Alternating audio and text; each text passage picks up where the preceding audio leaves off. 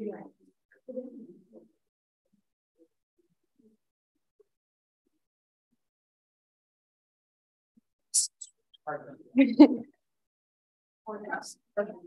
right.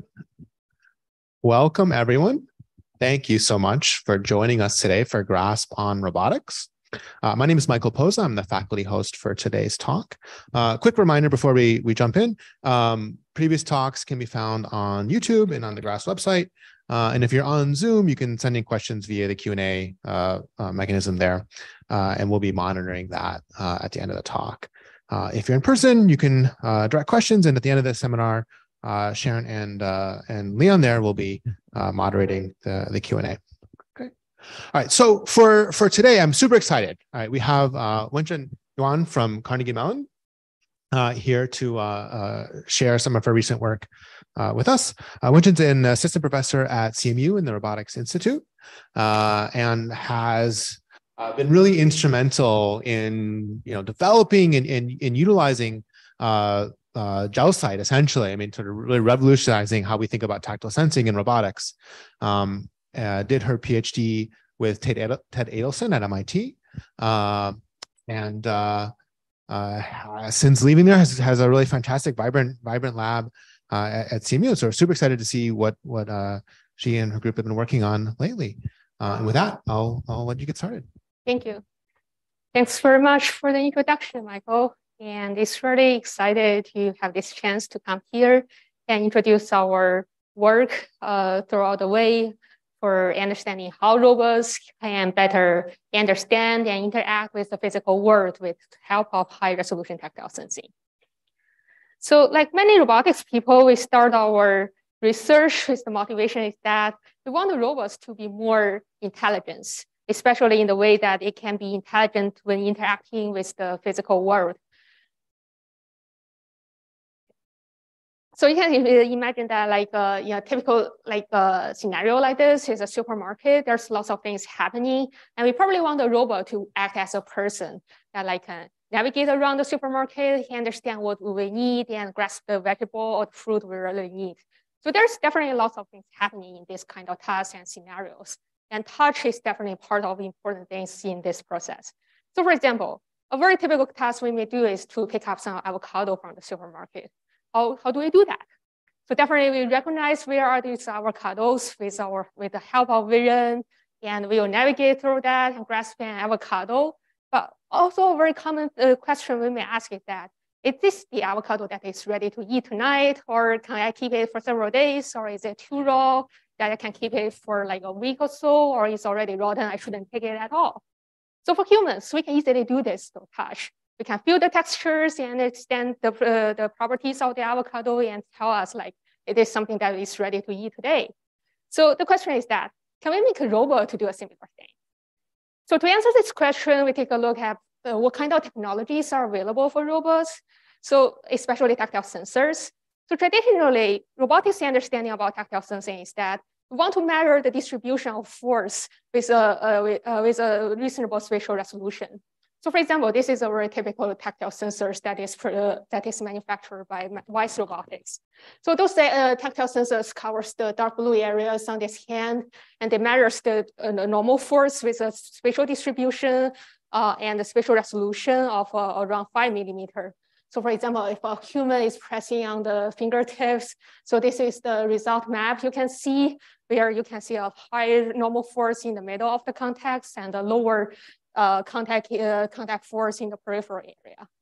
So this kind of sensor is helpful for many tasks. For example, here is a simple demonstration. Those researchers want to show that a robot can grasp some delicate objects like an egg with proper force if the robots do have a tactile feedback. So in this case, the sensor is telling the robot like, are you contacting the egg? What is the force? Don't crash too hard to crash the objects.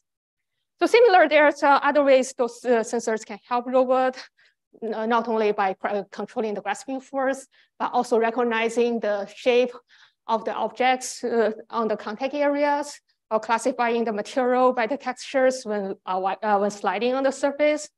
But you can see that the constraints of all those tasks is that what a robot can learn from touch is pretty limited. And the core challenge is that the information those sensors are able to offer is pretty limited. So that's largely constrained that what do robots can learn from tactile sensing. So to address this challenge, we firstly proposed to build a new kind of tactile sensor called GelSight. And it's pretty special in the sense that it can provide a very high resolution tactile feedback to robots, which provides lots of more details about what is happening on the contact surface. So here is a brief overview about the working principle of the GelSight sensor. It's an optical-based sensors, and the core part of the sensing is a piece of clear elastomer that is painted with a reflective membrane. So when the elastomer is in contact with an object, it may deform, and the deformation may change the reflection and the shading caused by this on this reflective membrane, and which is directly relevant to the shape of the object that is in contact. So if we put a camera on the other side of the elastomer and try to capture what's the shape or change of the shadings, and especially if we put a lot of lights from the control directions with different colors, we can get a better controlled measurement about what exactly the shape is. And we can even reconstruct the 3D shape based on this reading of the camera's image. So finally, we have all those optical components, including the elastomer, the reflective membrane, the light, the USB camera. We try to put everything together and put them into a small box and make a GelSight fingertip sensor. And that is almost small enough that can be installed on a robot gripper so that the robot can carry the sensor, move around, grasp objects, touch different surfaces, and understand what it is touching. So another thing we have been trying to do is paint those black markers on the surface and visually track the motion of those markers. And they are very helpful in telling the contact force, especially the shear force and torque. So you can see in this demo, a human is twisting his fingers on the sensor surface. And on one hand, we can definitely see lots of details about geometry. In this case, it's the fingerprint of the human's finger. On the other hand side, since the human is twisting, there's lots of torque. So we can see those special patterns by tracking the motion of those markers. So specifically, we found that when there are different types of the force and torque, the markers will make a different patterns in the motions. And the magnitude of the motion of the markers is actually linear to the magnitude of the force and torque. So that this is very helpful to tell us like what is the contact force as other than what's the contact geometry. So in summary, here shows a short video about what happens, what kind of signals we can get from GelSight when we are trying to contacting objects with different geometries at different locations. So this window shows the raw output from the cameras in the image. So there are typically two things happening. One is the change in the color. So that is the optical response that tells about the shape and textures of the objects it's in contact. And the other thing is the motion of those black markers, which is indicated by those arrows in this field. And that tells about the contact force. So the interesting thing about this video is that you can see that this is my lab mate pressing the sensor on the objects. So we intend only to apply some normal force. But if you look at the markers, there's always a significant field of the markers moving towards one direction or making a rotational pattern. So that is because humans are so bad at motion controller. We say that press on something, there's always some shear force or the torque, although it's pretty small, but the GelSight sensor is sensitive enough to capture that. Okay, that's just a quick overview about how the sensor is designed and how it works. Any questions so far? Great. I hope everyone got the idea. So probably you have the same question with me. The sensor is great. It has provides lots of nice signals, lots of details about context. But how can we use those signals? How can this kind of new high resolution tactile information make a difference to robot perception? So typically, definitely, simple things we can think about is that when you can see lots of textures, details about the objects, you can have a better understanding about what is exactly you're touching, what's the details of the objects you're touching. So for example, this is our earlier work on using the tactile feedback to detect the properties of the clothes. So you can see that based on the GelSight view, there's like, you can clearly see the textures of different materials on the clothes. But of course, you can even see further than that by like overall how the clothes will deform during the squeeze process and what's the shape of the foldings. And that tells not only like the texture or the type of the materials you are touching, but also some physical properties like how deformable the cloth is. And even like that can be connected to some semantic properties such as like how shall you wash the cloth. And other examples about like how shape can help robots is this. So in this experiment, we try to make a robot to grab a USB head and plug that into a socket. And this is a task that requires lots of precision. But with the help of GelSight, we can see these special textures on the side of the USB head. And we can use that to get a very precise localization of this USB head in the gripper. And that can help the robot to achieve this task with a much easier and higher precision. But you may ask, like, other than those like basic geometry information, can we see further about what are the objects is and what they are like? Especially if we think back about this like avocado case. Humans can know like it's an avocado not through the texture, but also we can perceive the hardness of them, which tells about like whether this avocado is ripe or not. Is that possible for a robot to do a similar thing? So we start with a simple experiment. So try to press a GelSight on a man-made silicon samples. So you can see that it's hemispherical shape. It's actually a little bit deformable. And this is what we can see from the GelSight view during this pressing process. So firstly, the interesting thing is that the contact is not a point contact. It's a surface contact, and it's a dynamic process. You can see that the sequence of the contact is growing as the contact surface grows. And that is actually corresponds to the process like your contact force is growing larger and larger. And on the other examples, we try to make another example that is of exactly the same shape, but made of much softer materials. So this is the signal we can see. So it's still a dynamic process where the contact is growing, but the color is different. What is causing this difference? That is because when we are trying to press in on deformable objects, it's not only the sensor deforms that make us to perceive the geometry, but also the object may deform. And the softer the object is, the more it deforms. And the more it deforms means that the geometry has a larger change. And the good thing is that the GelSight can make a very precise measurement. So we can measure exactly how much deformation it is so that we can use this to estimate how hard the material is when the sensor is touching it. So the other clue we found that is very useful is also the markers. So here shows again like the same examples about pressing on harder objects and softer objects with exactly the same geometries. So in the first case, you can see that there are much more motion of the marker in the spreading patterns. So that indicates that when you are pressing on harder objects with the same contact depth or contact geometries, likely you will need to apply for a larger force. But in the second case, the marker has a much smaller motion. So this is another clue to tell us like the object itself is made of a softer and more deformable material. So then the next question is that we know the physics is there, the physical signal is there. How can we correlate that into a numerical measurement of a hardness level of the objects? So we tried different methods and finally found that the easiest way is to run a neural network. So we build a network structure like this. It's a combination of a convolutional neural network and recurrent neural network. So we get several frames from a contact sequence where your contact force and contact geometry is growing larger and larger. And we firstly feed each frame into a convolutional neural network, which give us information about spatial information in the frame. Typically, it tells about like the geometry of the contact and contact force, which it can be indicated from the marker's motion.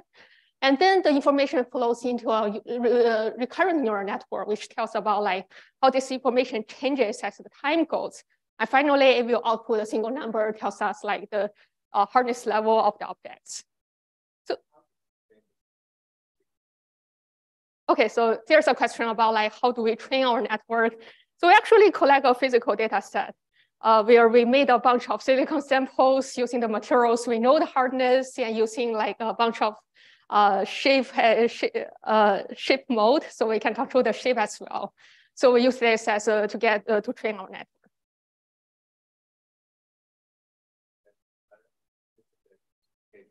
network. Good question. So the question is like, what is the output? Is that a single number or classification? So we are actually doing a regression work here. So the output is a number. So here shows the result of the network output. So try to test the case with like objects with unseen hardness or unseen shapes or new contact mode. So it generates a reasonable response in all the cases. And especially we consider like the avocado cases which we have been thinking a lot. So in this case, we don't really have a ground truth. So we ask a human to rank 2 avocados from soft to hard and collect some GelSight data on them and try to output the hardness level from the contact. So you can see that although we don't have a good knowledge about whether how precise it is, but the estimated number exactly match the human estimation. Okay, so that's the part of estimating the hardness of the objects through touch. And the other thing is, the other property we have been looking at is perceiving the properties of objects in an indirect way. So we started thinking about like the liquids in a bottle. How can we estimate like the properties of liquid in the bottles? So the natural thing we would do is to shake the bottles. And as a human, we can feel lots of vibration with our hand. And those vibrations tells about lots of information, such as how much water or liquids in the bottle, and what's the property of them, especially how sticky are the liquids. And the question is that, how can we make a robot to do a similar thing again? So we try to start with the simplest case of shaking. So just like gave us impulse stimulus to the liquids in a bottle. So you can see that this stimulus will cause lots of vibration of the liquids in the bottle. And the vibration patterns will vary a lot according to the physical properties. So we try to observe those vibration patterns with a GelSight sensor. We make the GelSight to do the same things, collect the tactile data, and we found that there's lots of vibration can be captured by the motion of the markers. So we try to reduce the dimensionality of the data and get the motion of the markers in a pattern like this. So it's a very beautiful damping signals. So we try to just make things easier and fit a damping functions over the signal we collect.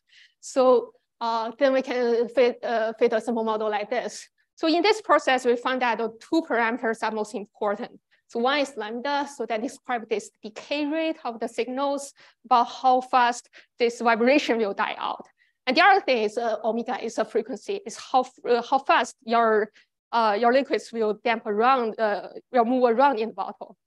So that's actually can generate very different results when we ask a robot to shake different kind of liquids. So here we try to do the same things, shaking a bottle of water, oil, detergents. So the GelSight signal, if you look at the raw data, is not much different. But if you try to look at this like reduced data with reduced dimensionalities, so you can see there's a lot of difference in the those 2 parameters. So we try to use only those 2 parameters to do a classifier to try to see whether we can see the difference of the liquids. It works very well. You can see that the 3 kind of liquids are different very significantly. Especially if you can see that like the data points is distributed like along a line distribution. That is because we are shaking the bottle with different frequencies, with different volumes, and it turns out the distribution of the data, especially along the frequency field, exactly corresponds to the volume of liquids in the bottle. Questions? Very cool. I was curious to know, did you actually need to use the spatial resolution of the GelSight for this, or was it just averaging over the forces measured at every pixel? So that's a great question. So you got the point. We are actually reduce the spatial resolution a lot, or the data dimensionality of the sensor.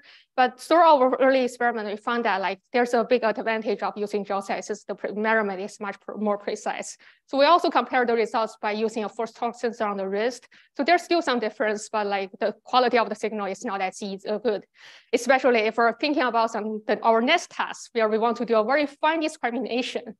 So my student will make a bunch of sugar water, that is water dissolved with different concentration level of sugar.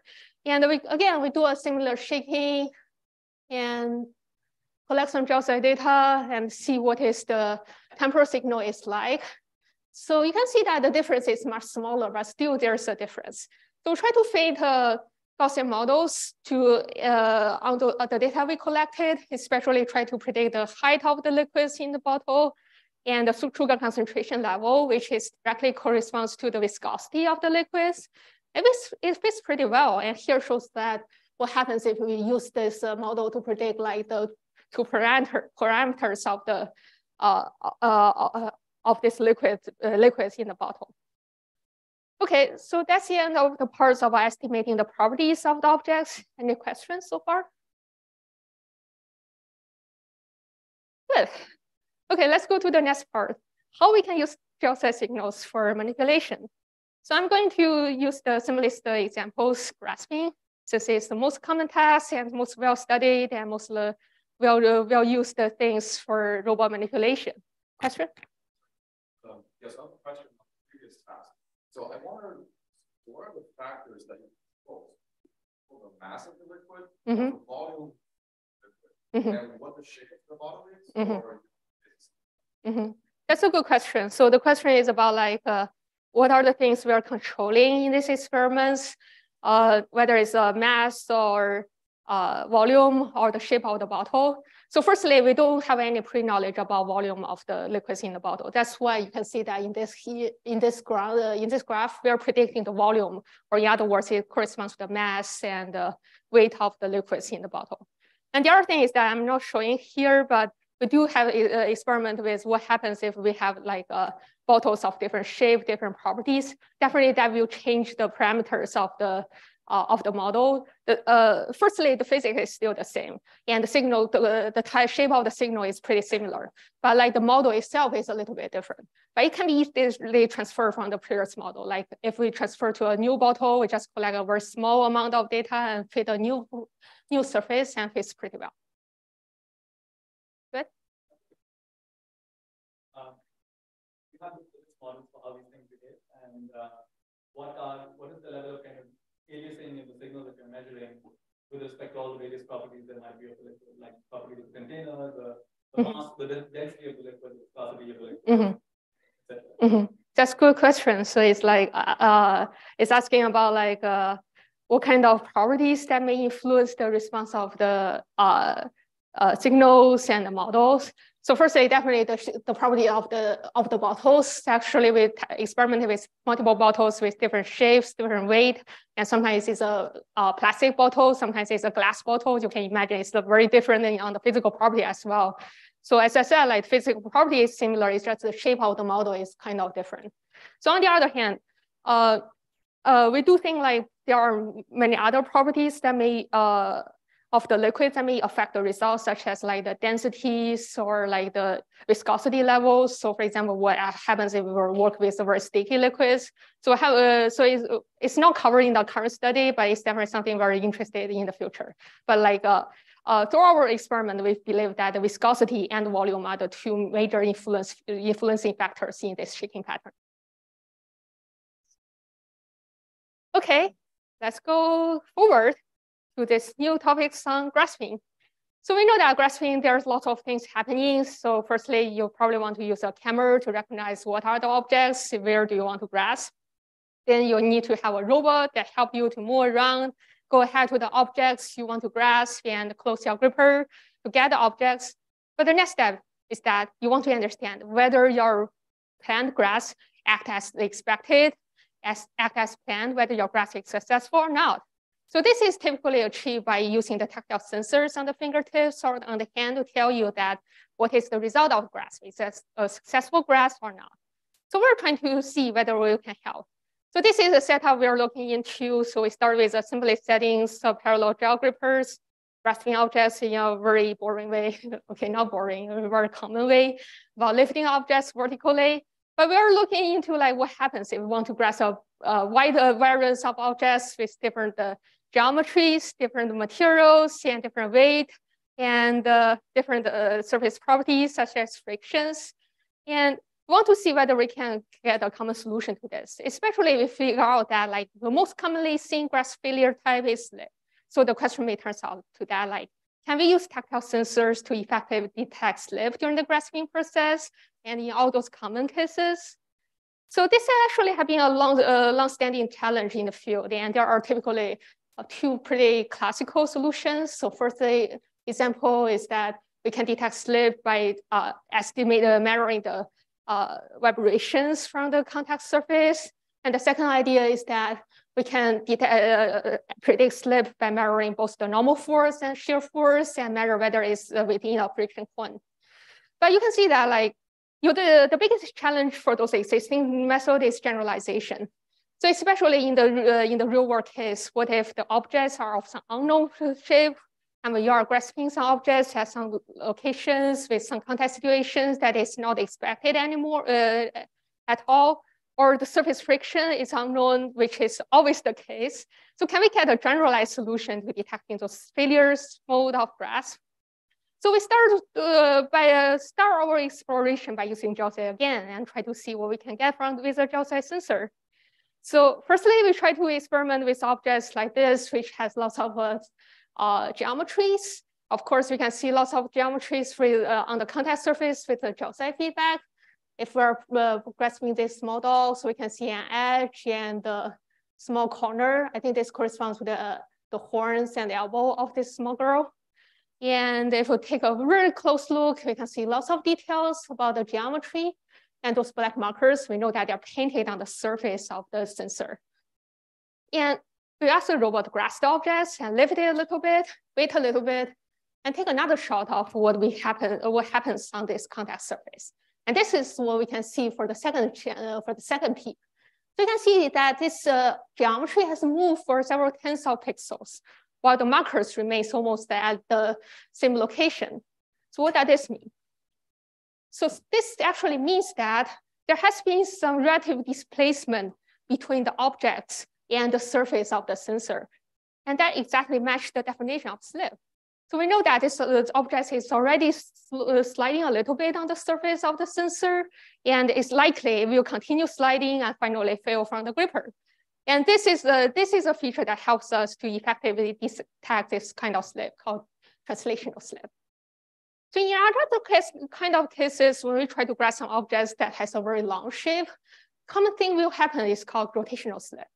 So the idea is kind of similar, so we can see the geometry of the objects.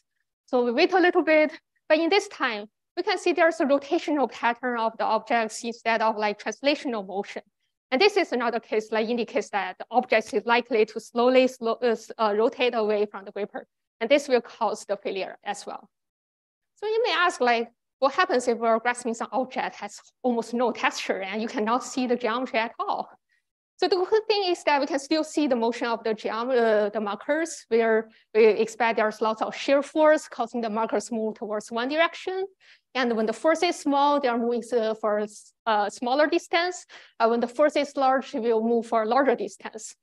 But if you look very close into this comparison of the two figures, it's not only the magnitude changes, it's also the pattern changes a little bit. That force is pretty even, and in the second case, when the force is large, you can see the marker is spreading out. Also, the magnitude is not the same. It might be easier to see the change of the magnitude distribution if we make a heat map. So this is what happens if we have an increasing shear force and we're grasping some flat objects like this. So at first, everywhere, the markers moves with the same magnitude, but as the force increases, sometimes there's a difference between the markers in the peripheral area and the central area. And this difference will grow as the force grows. So why does this happen? So this is because when the force is large, the slip will happen, but it doesn't happen immediately on the entire surface because your sensor surface is soft, just like a human skin. So this slip happens from the peripheral area. And this slip area will cause a disattachment between the sensors and the sensor surface and the objects. And that will cause a difference between the motion of the markers in the center area and in the peripheral area. So in other words, if you try to measure the inhomogeneity of the distribution of the markers within the contact areas, so that can give you an indication about like how much disattachment of the sensor surface and objects, and how likely this object is going to like slide away from the surface of the fingertip. So finally, we have those two clues. One is one clue help us to detect like the objects with lots of textures. The other one help us to detect the objects with almost no textures. We combine the two features together, and we can predict like slip cases when grasping objects, when grasping a bunch of different objects over like 80% of the time. We also try to use the features in a closed loop grasp control frameworks, where we ask the robot to lift the objects, but if slip is detected, we will regress the objects at the same location, but with a larger force until it finally lifts the object successfully. So with this mechanism, the robot can lift the objects successfully in like 89% of the cases. But in this experiment, we also found that rotational slip actually happens a lot. Especially when we are grasping some objects that is longer along one axis. And in those cases, we can secure the grasp with a larger force, but it's actually not a very good solution, because even when the torque is very small, the local shear force could be pretty large. And the best solution is not to increase the force, but is to find the location of the grasp that is closer to the centroid of the objects and try to reduce the torque. So we try to study how we can do this. So we can measure the torque of the grasping easily with if we are trying to measure the rotational pattern of the markers on the GelSight sensors. And we try to calibrate that with external ground truth measured by camera. And it turns out to be pretty precise.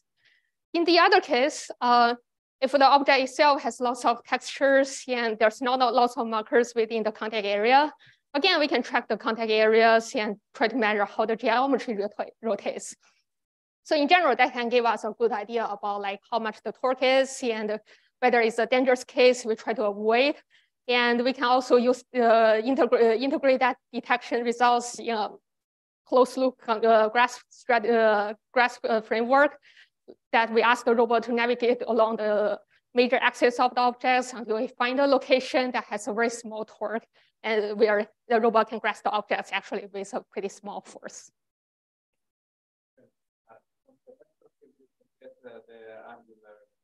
Yes. Yes. Yeah. Mm-hmm.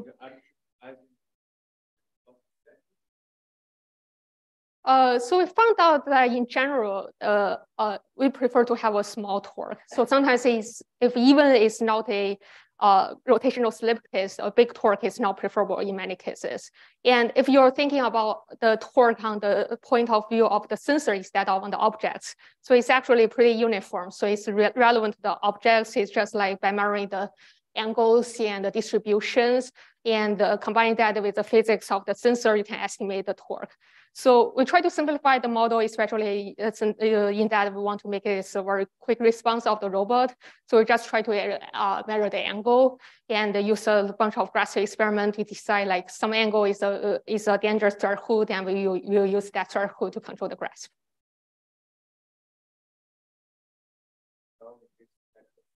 Mm-hmm.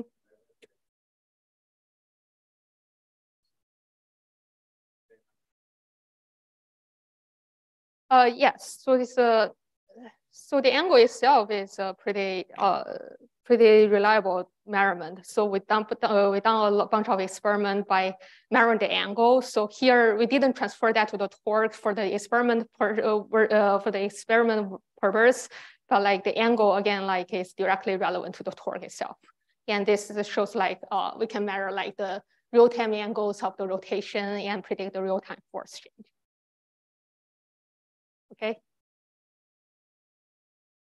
Okay, so that shows like our understanding about what happens during if the graph fails, and what kind of feature and physical clues we can use to detect grasp.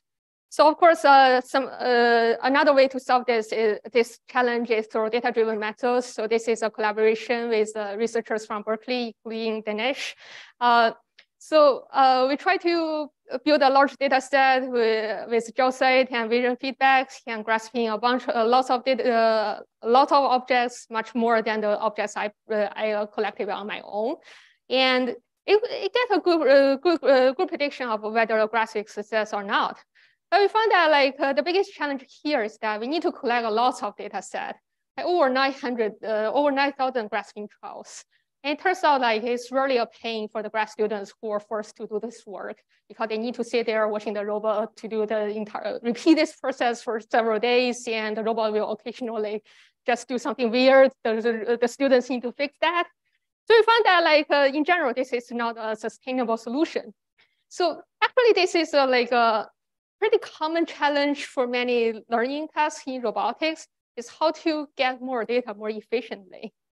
So of course, you probably want to, the first thing pop up in your mind is simulation. So instead of experimenting with a real robot, you can do the experiment in simulation, which traditionally was used to help you to verify your system, like whether your system will work well, whether your algorithm will work well on some traditional robot tasks. But nowadays, people also find that it's a very simple solution to help us to easily collect a large scale data set and train a deep neural network.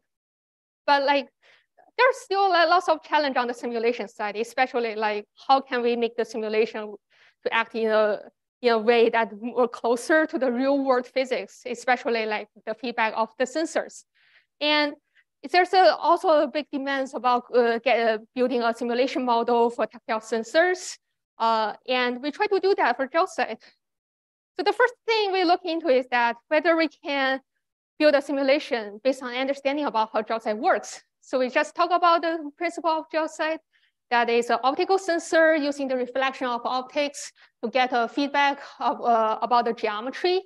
And if you open these sensors, it's actually made of several components, including a supporting structure, a camera, some light, and this surface. So it seems that like we can simulate the sensor by just simulating how this optics works. So we use those technologies from graphic community called physical space rendering method. So the basic idea is that we try to track every single ray of the lights happens within the sensor. So we know that the lights always come from the LED and shine on the sensor surface and then got reflected to the camera. And we try to track a single ray of the sensor and see how they got reflected. And some of the reflected light will enter the camera and contribute to pixels in the camera's image. And then we definitely sample a bunch of lights and finally form an image that's similar to the image forming process with a real camera.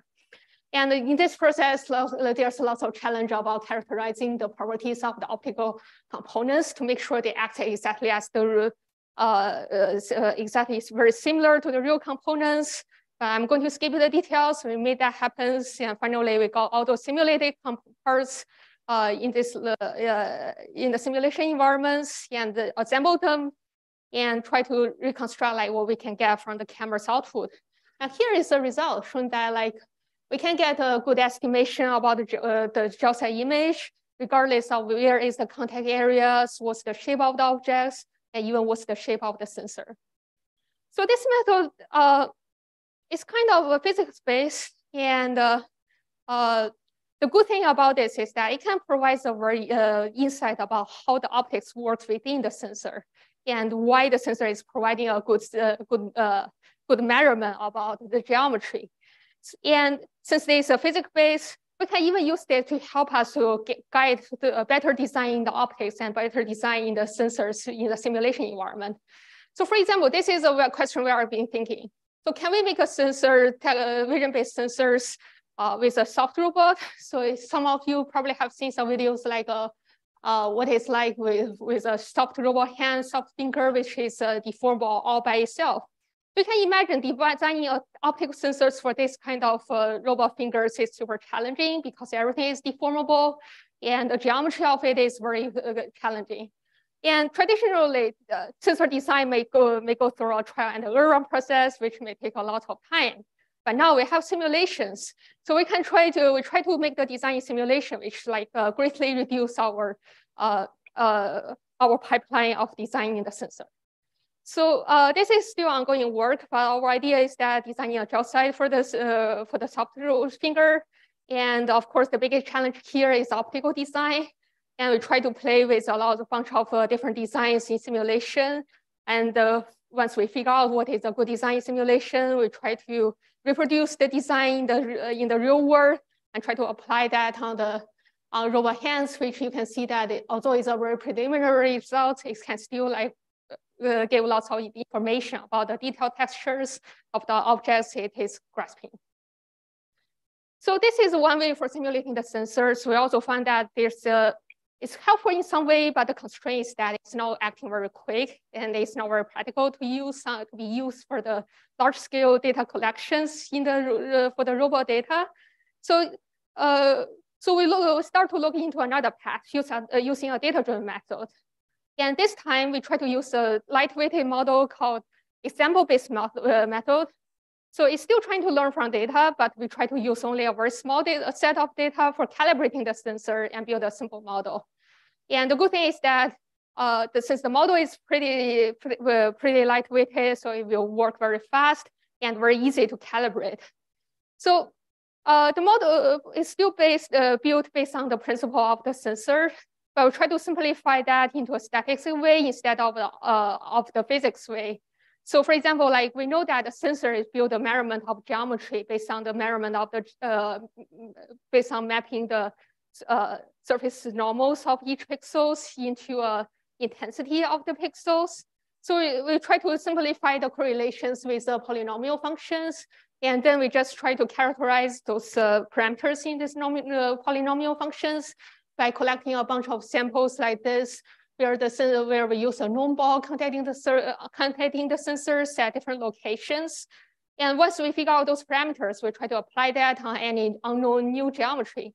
It actually works pretty well. So you can see that the comparison between the real image and contacting different objects and the simulated one is pretty similar. And the cool thing is that since it's a very simple polynomial mapping, so it works very quick. Even only working on a CPU machine, we can reach a speed of like around 18 frames per second.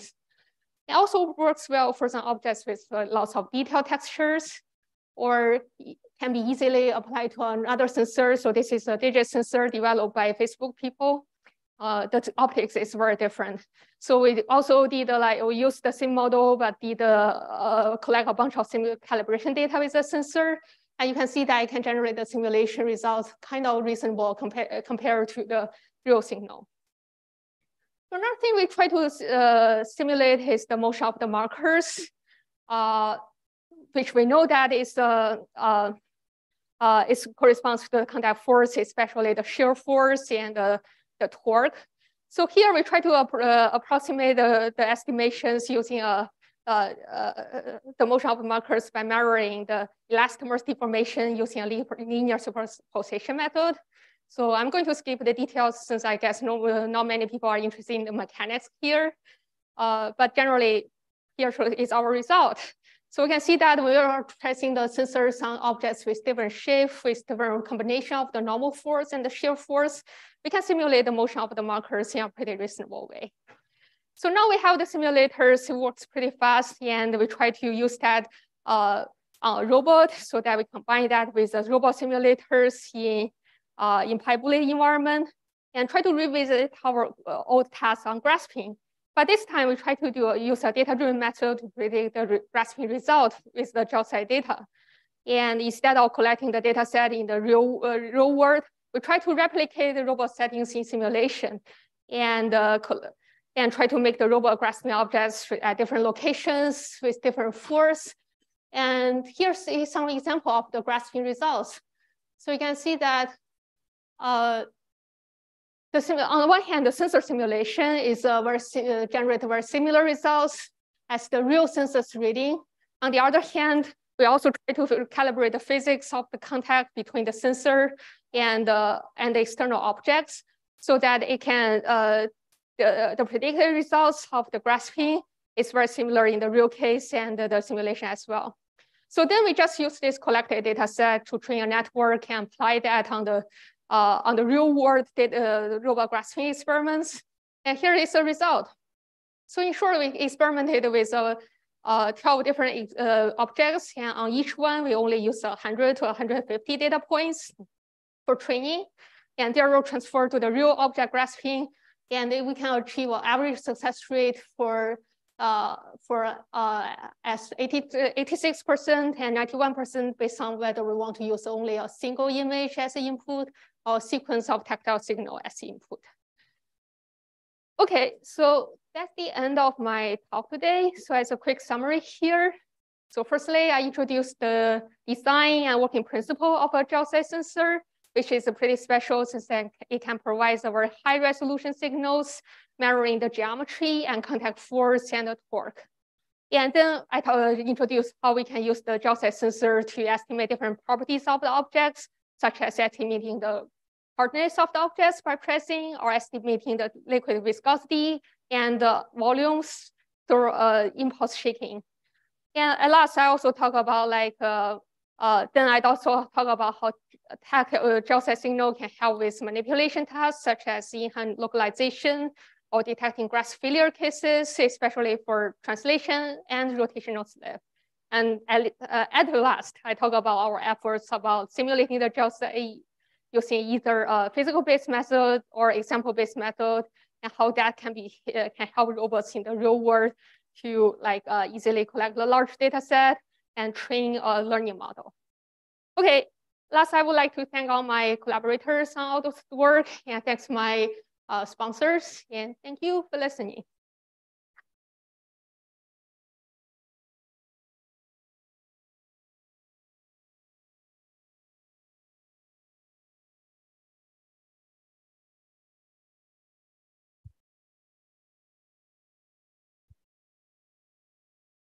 Sure. I guess I get the first question. So maybe I'll stand where you can see. Thinking about, you showed the ability to potentially detect slip, right? Even disambiguating slip from large shear forces. Do you think there are use cases in robot manipulation where you need, or you'd really benefit from like a higher frequency sensor, say something like the Gakowski and Howe kind of vibration frequency? Or do you think everything we really need can be gotten at the GelSight frequencies with that higher spatial resolution but lower temporal? That's a very good question. It's also a question we have been thinking a lot with my students as well, like whether we do need a high frequency signal. So actually, there is a foundation of this question about from psychophysics studies about how humans touch things. It turns out humans do use high frequency sensing a lot on the fingertips. So especially we use that to detect friction, not friction, slip. Let me see, shown one of the earlier slides. So this work, you can see that it's pretty early, it's in 1980s. So those people try to use only one accelerometers in the subfinger fingertip to detect slip, and signal is very strong. And they got inspiration from humans' fingertip, because humans dominantly use vibration to detect slip cases. And another example of human detection is material. So if you try to recognize the textures of some material, humans don't do things like GelSight, like pressing on the surface, get a very high resolution map. But what humans do is that we will slide on the surface and we feel the vibration and we try to understand the vibration. So I think in the early ages, before GelSight happens, robotics people trying to do similar things using vibration signal, especially for detecting the textures and textures of different materials. There are some results, but definitely not as good as GelSight, since we have seen very high resolution signals. We have been asking that what happens if we have high resolution signals and high spatial resolution and high temporal resolution. So we have an unpublished work. So one of my students is trying to build a very high frequency GelSight sensor. So we use that for multiple perception tasks. It seems that it's not as effective as we expected. So we're still trying to learn more about how this kind of signal is helpful, but it's an unknown question. On the other hand, I think on the robot system side, so there is always a big demand of a robot to respond to the external change very fast and to reduce the latency. And I think this is the case if we get a very fast signal and we reduce the latency, that should be super helpful.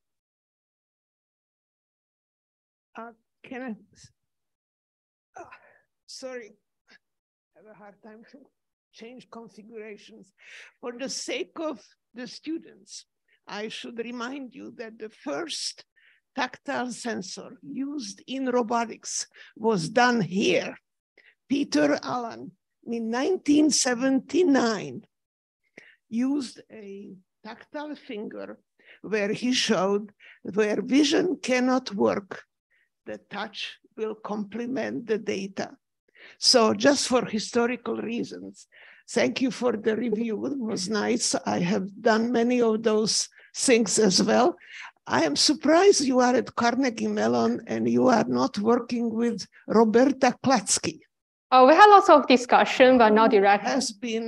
Who has collaborated with us together with Susan Lederman, quite well-known psychologist, in addition to Ted Adelson, whom we know very well. Very nice, thank you. Thanks very much. Yes, we had lots of communication and learned a lot from her. This was great talk. Very fascinating, like also the design, obviously, but also how do the sleep work, how to take sleep. Did you play with the position of the LEDs inside the sensor when you were doing the physical, when we were doing the simulation work, whether there is an optimal positioning of the light sources in terms of computing, like even the vector field? Yeah, that's a very good point. So I think that is for the simulation and simulation guided design part, the main focus is to figure out what is the best optical design. In other words, it's the configuration or position of all the optical parts. Yeah, so this is something we're trying to do a lot in simulation.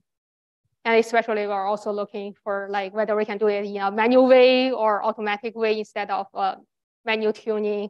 And it's still ongoing. Oh, sorry. Do you mind if I? Okay. There's no online questions, so I'm just gonna take dibs on my own question. But yeah, thank you so much for the great talk. I was just wondering so you've shown that the GelSight is quite capable of doing this sort of binary slip detection. I'm wondering if you can say more about under slip. Can you actually track the relative motion during that slip? Maybe by tracking the geometry in the deformation, or I guess if you had some translucency and maybe you were unlucky and you couldn't catch some geometric edge, maybe you could do optical tracking of like visual patterns on the surface of the object or something. Yeah, that's a very good point. Like whether we can track the geometry of the objects during slip.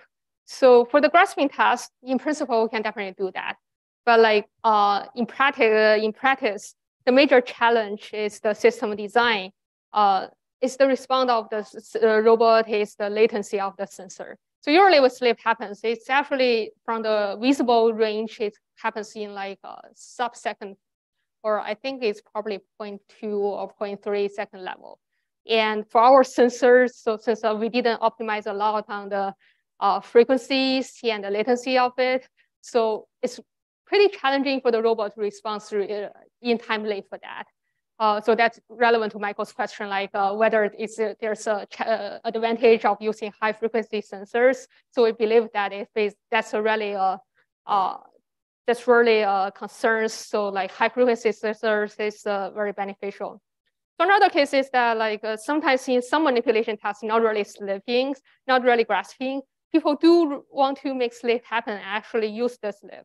So this is another task. I didn't talk about this, but it's one of our working summation. We try to do a cable routing. So a lot of them is like the robot need to follow the cable. So this is also similar. This is also an earlier work about like cable following and cable routing by Ted Adelson's group in recent years. So the idea is that we can use this to use the GelSight feedback to detect the contact areas, and we try to actually slide along the cables, and we are using those geometry to guide the robot to slide along. So I think this is another case, like it's not really aggressive, like we need a very fast response of the robot, but like the slipping and the geometry information is really helpful. First, thanks for the great talk, Wenzhen. So I'm a fan of the GelSight style sensors, right? But given the context of, we've had kind of a CMU plus tactile sensing week here at Penn, actually. Abhinav came a couple of days ago and gave a talk on his reskin sensors, and he extolled the virtues of having kind of full body sensing over large surface area and so on.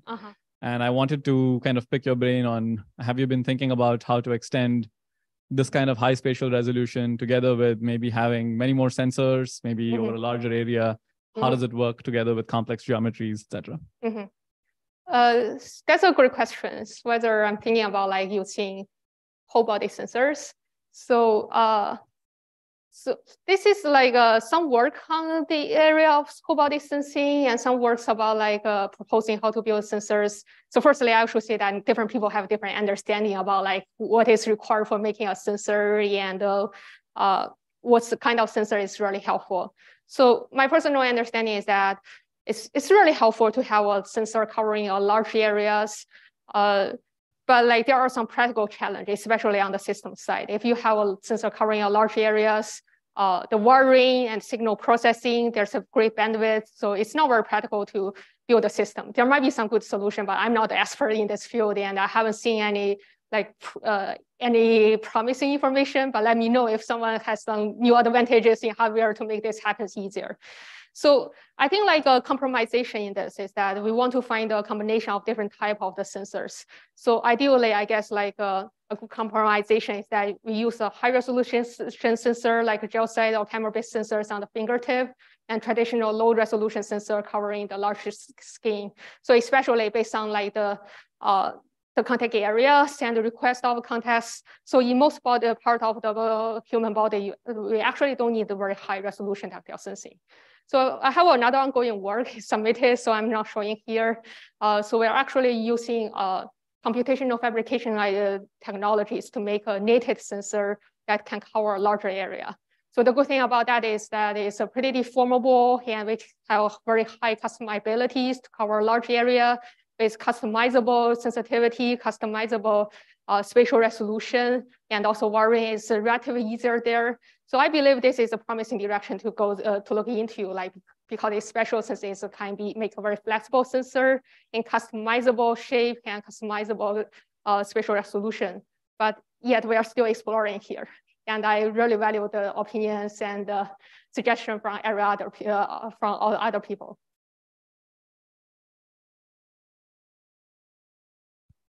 Hi, I was wondering if you think this type of feedback could be helpful in not just grasping a particular object that you're sensing directly, but using a tool to grasp or manipulate another object, like having a robot use a screwdriver or write with a pen on a piece of paper, or tweezers to pick something up.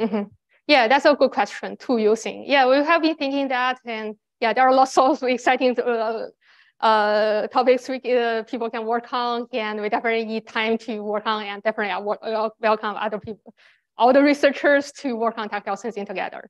So definitely I think like using tools is a very important thing using tactile feedback, especially as human, we do that as well. So in those cases, I think GelSight do have lots of advantages, especially the ability of measuring the shear force and the torque, which happens a lot like when you try to understanding what happens with the external interaction with the tool and the environment, and what happens with the contact and how do you react to that. So in this case, I think like if we use the feedback, like indirect feedback from the sensors, that can help us a lot, like understanding what's the state of the tools and how we can use them. Hi, great talk. So I'm curious about the closed loop controller experiments that you showed. How fast is the controller there, like the control loop rate? And this goes to like my second question of, in most of these experiments that you're showing, you're grasping objects that are basically passive, that are not moving or that are not deforming, but could we use this sensor with this frame rate, for example, to control a robot to make contact with an object that's deforming or that's moving like a human arm, like a human hand? Or do we need in those cases a higher frequency? Yeah, that's a great point. So I should accept that. If you look at this video again, you may notice that it's a 2.5 time. So we're not very good at making the system. So like a big challenge in our system building is the delay of the sensor and the latency between the sensor and the robot system. So in this case, where in most of the closed loop design, we're trying to use a quasi-static case instead of dynamic case. So we try to like understand the signals and wait a little bit for the robot to processing things and let the signal flow through the surface and actually to react. So I think this is one of our current constraints, but we hope like through those experiments, we can show the idea like the tactile feedback can provide some useful feedback to the robots regarding to how to react to the contact situation. But in the future, I believe like if on the industry engineering level, there's lots of improvements on making the loop to flow much faster, reduce the latency. So there should be lots of new possibilities about like using the tactile signal, especially dynamically. So on the other hand, we didn't look a lot about like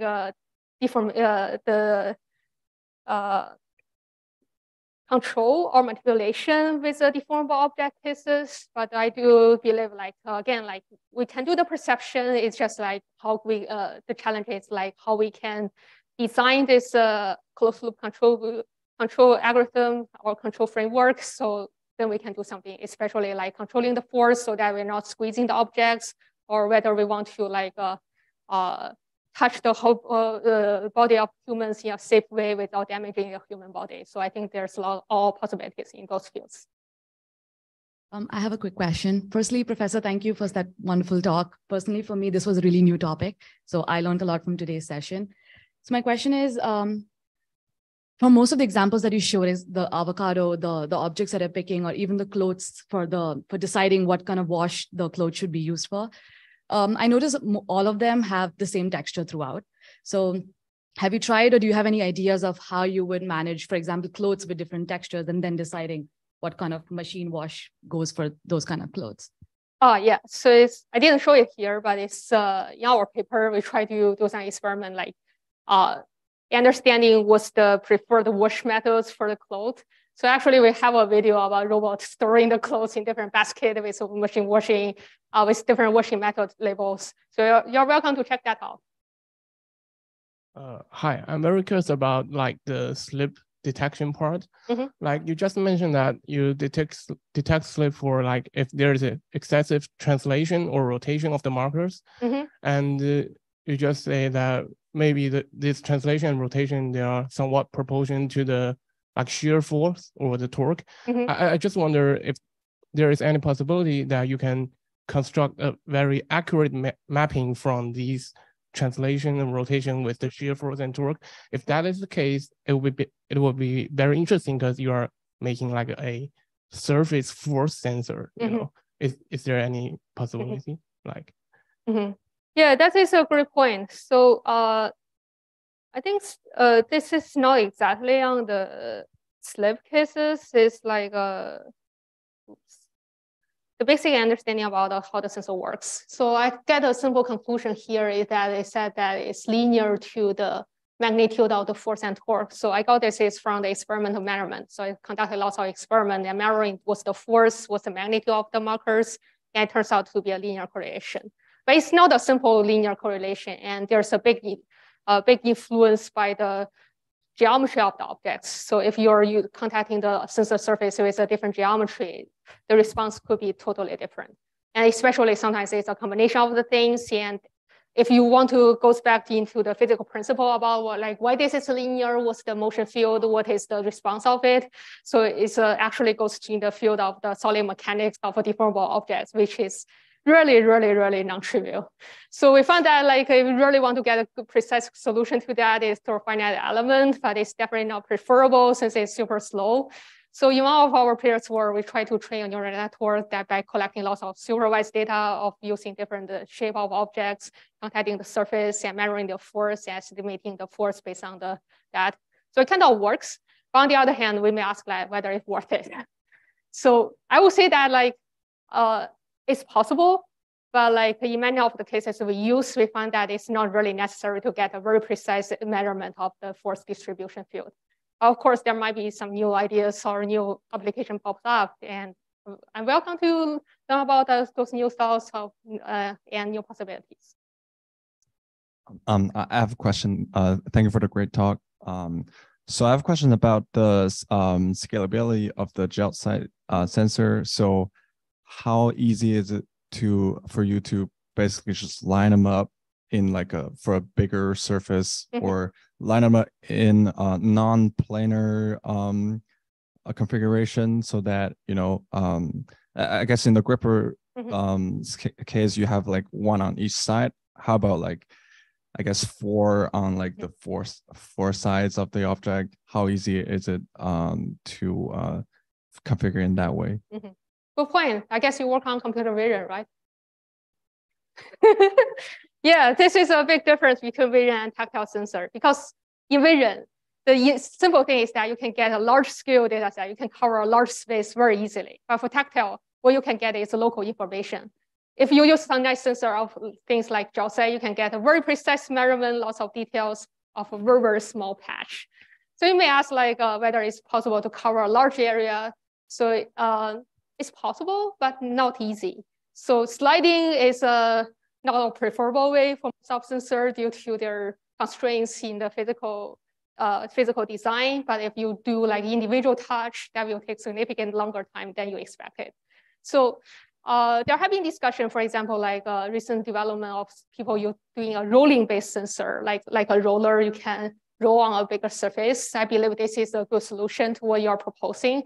But in general, my personal thought is that a good solution to this is combination of vision and touch, and use vision for a global level of information collection or modeling, and use touch for only local level, and try to reduce the time of touch sampling using like probability models or other models, so that you can get an efficient solution. There's one Q&A question from the online audience that I'll read aloud. So Christopher Kim asks, is there a reason behind how the black dot markers are in different shapes? If so, what is the reason? That's a good point. So at first when I designed the sensor, so this is the very first version of the markers we made. I actually made the markers in the shape of triangles and try to randomize their distribution. So my intention is that if you have lots of randomizations, so you can use the distribution pattern to get a more precise or higher resolution tracking of the motion of the markers. And if you track the deformation of even a single markers, like how it's stretched, how it's expand, so that can give you a higher precision of the estimation of the motion. So unfortunately, so far we are not using that information so far, but I believe like if at some point we really need to like get a very high precision or high resolution tracking of the markers, those information can be used. We want to add some like more geometry information to the marker themselves. But like so far we found that even a simple design of the marker patterns will work well.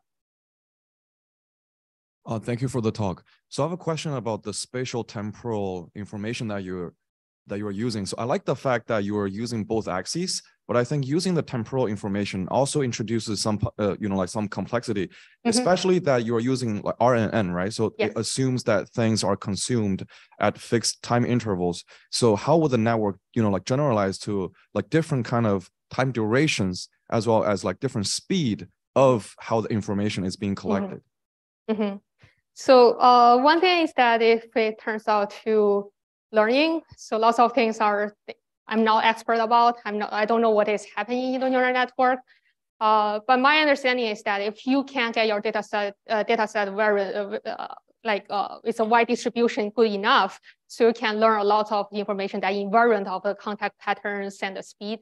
For example, for this particular task, so actually when we collect the data, we collect it with a human contact first. So we intentionally try to control the speed of contact with a human. And so sometimes we ask a human to press really quick. Sometimes we ask human to press a little bit slower or even with uneven speed. And even for the pre-processing, we try to use some like pre-processing method to even to like smooth out the selection of the frame we use in the entire surface. So without those efforts, we hope to like reduce the influence of this uncertainty of the contact patterns or trajectories influence. So I believe it works kind of helpful. So one of the experiments showing here is that the training data is collected by human contact and the test data is collected by robot. Is pretty different, considering like how human would press and how robot will press. It's not only the trajectory, also the distribution force of a normal force and the shear force. So we believe like it's kind of helpful. I have one maybe last question, since it seems like there's no more live or in-person questions. Just for the like the center of mass sort of detection or like regrasping work. I was just wondering, I think I might have missed some of the mechanics, but could you, I have a similar question that Dinesh asked, like, could you have done the same thing with just a simple force torque sensor, and knowing that, like, I guess if you're grasping above the center of mass, then there should be no torques, and then you just know which direction to move. Like, is the high resolution information giving you more, like, yeah. So that is, I believe, relevant to this experiment of adjusting things with torque. So in this experiment, the torque measurement, understanding what's the direction of the torque is super important to help us to understand where shall we navigate. Of course, the magnitude of the torque is also helpful. So the biggest challenge here is that most of the tactile sensors I know cannot measure the torque. Even the shear force is very challenging. So if there's no information about the torque, so it's very hard to do like the regrasping methods like in this particular case.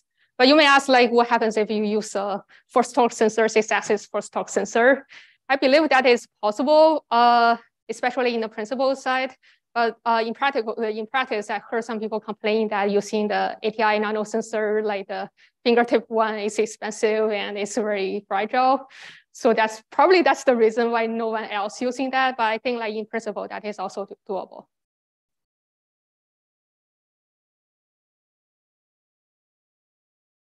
All right.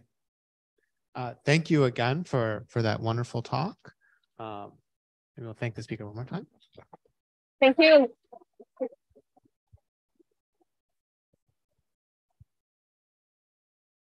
As we wrap up, before we shut the Zoom down, I'll thank everyone in the remote audience as well. And next week, next Friday, excited to have another fantastic speaker. It'll be Radhika Nagpal from Princeton.